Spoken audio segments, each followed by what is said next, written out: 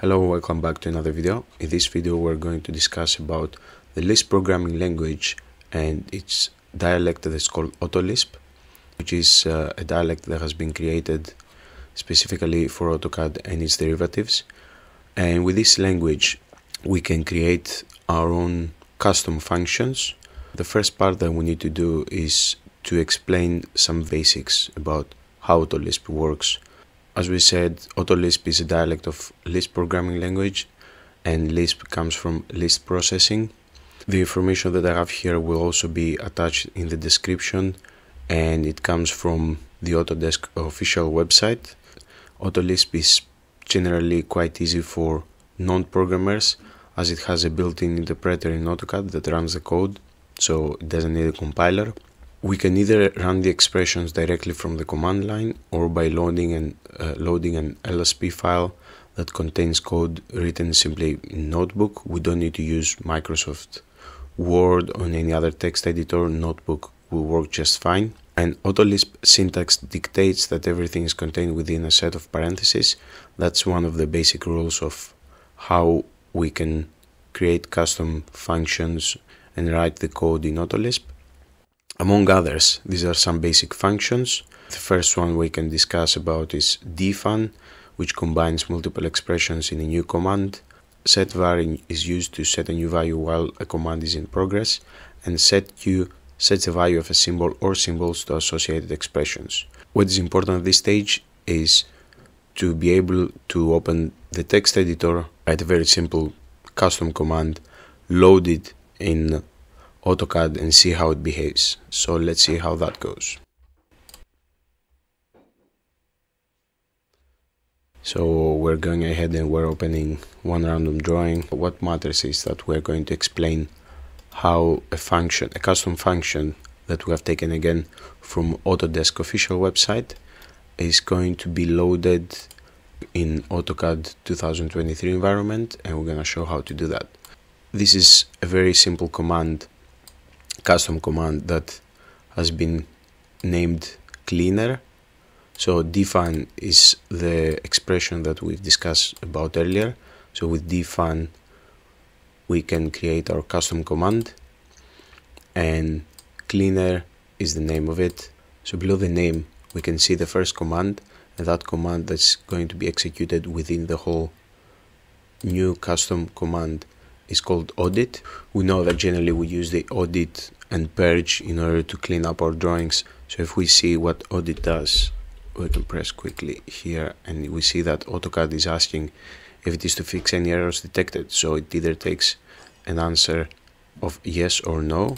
So our custom command here has the yes answer. So if we type this, we can see that it erased 0 objects, but everything has been audited.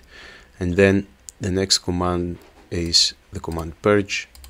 If we go ahead and we can press all, and here we can press enter and no in order to not verify each name to be purged. And we see that this drawing is quite clean, so there is nothing that has been found. However, we are explaining how this command goes. And we see again that command purge is run, and it takes the arguments r, nil and n. So we see r are the regaps. We're pressing nothing here, and n again.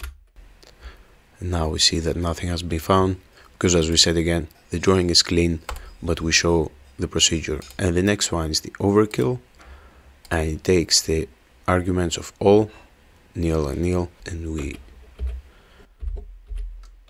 go for the overkill command, press all as in arguments, picked up everything, and we press enter here and done. We can see that there are no duplicates or any other overlapping objects deleted, because as we said, this drawing is quite clean. So let's go ahead and see how we can load this cleaner custom command and how we can be able to run it in just by typing cleaner or anything else we want. At this stage we call it cleaner. So the first thing that we need to do is type upload, not upload with UP but with APP. So we need to find where our LISP file is located, and we found it here. So we load the cleaner file.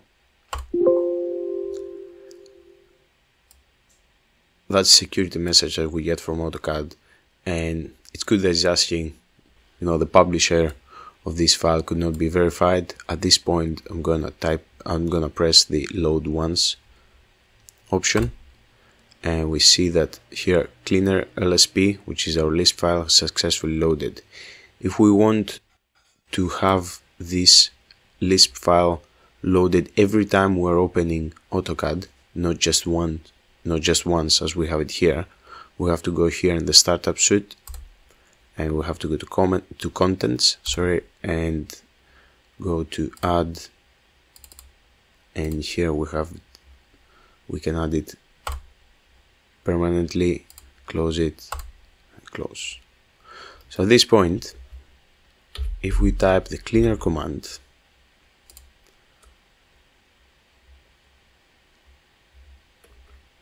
it didn't do anything. Oh, it did. We can see that all the information, all the commands that we just explained earlier have been executed one by one. So we see the purge command, we see the overkill, and above actually we have the first purge. So it's a powerful way to automate your tasks. If you find yourself that you're using a combination of commands, you can create your own LISP file and make your own command that's gonna save you some time. If you use AutoCAD professionally, obviously this might save you a lot of time and money. A useful thing to show would be how to create a LISP file through a text document. That's quite simply. So we press right click, we press new text document, and we call this test file. And what we need to do is change the extension of the file to LSP. That's going to change it to a file that AutoCAD recognizes. And here we can paste our code or write our own code. We'll make a few other videos about how to create some custom functions, and potentially we can see how we can utilize the latest tools the technology has given us in order to make powerful functions for that. So that's it at this video. If you like the video, please press like, subscribe, and of course comment anything that you might be having as a question or anything you'd like to discuss regarding this video or any other videos. Until the next time.